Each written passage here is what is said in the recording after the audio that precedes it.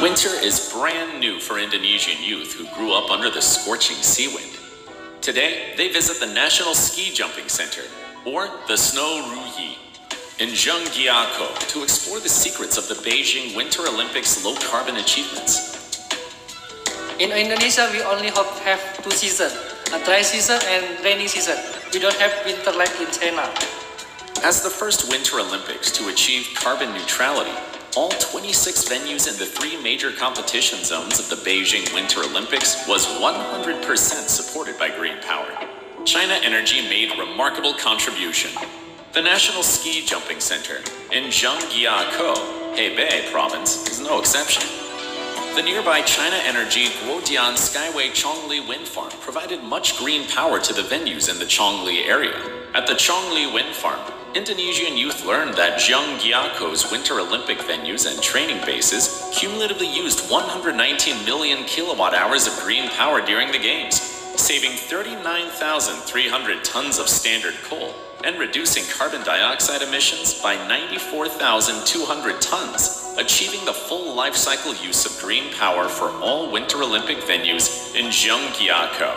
Through Chongli Wind Farm's unique holographic intelligent condition monitoring system, HICMS, technology for holographic multidimensional monitoring of turbine blades, towers, and foundations, the wind farm can achieve unmanned or minimally manned operation, ensuring the power supply for the Winter Olympics.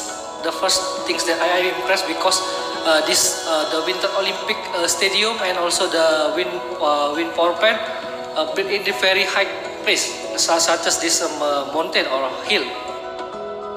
Because when we move the building material from such as the place like this, it's difficult, right?